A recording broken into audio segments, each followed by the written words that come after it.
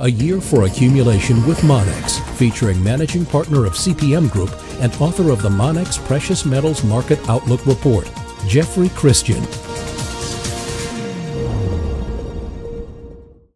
Hello, my name is Sean Brasney, Sales Director for Monex Deposit Company.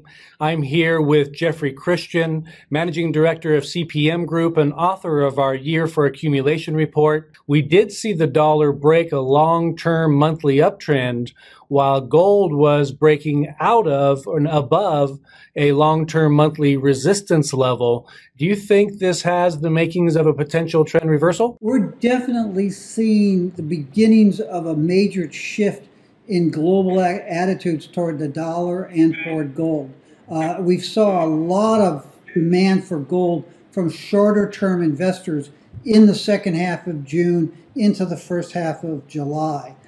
And you're also seeing, as I mentioned earlier, greater reluctance about the dollar in terms of foreign investors and central banks.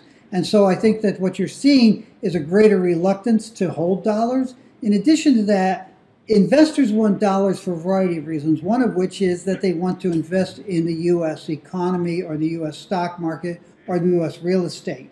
And with the gathering trade wars and the seeming to outsiders irrationality of the trade wars, we've had threats against China, but we've had threats against Mexico and the EU. Just about everybody except maybe Israel has been threatened with sanctions and tariffs and import restrictions.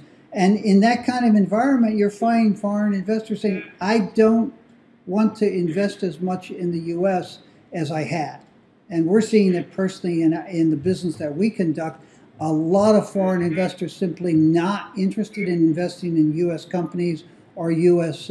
Stock market at this time. And when you're doing that, when you're pulling back from investing in the U.S., you don't need dollars to finance those investments. And so there's less demand for the dollar, and the dollar can weaken. Also, palladium today hit a new historic high.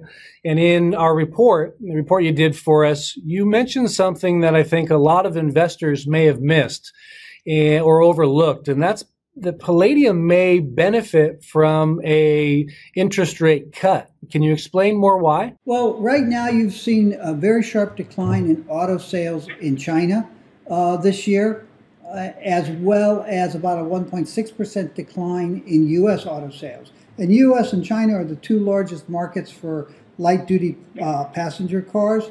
And in China and the United States, these are gasoline-powered, so they use palladium-intense catalysts. The palladium market, for all of its price strength, has seen some weakness in demand from fabricators who use the stuff in auto catalysts.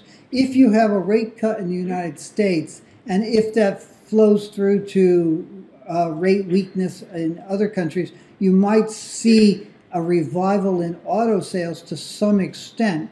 And if you do see that, then the auto catalyst manufacturers are going to need more palladium, and they'll be coming into the market for that. And that will put additional upward pressure on the palladium price. Jeffrey, thank you very much for, again, your time and your knowledge. A great opportunity for our investors right now to call Monex and ask for your free Year for Accumulation report.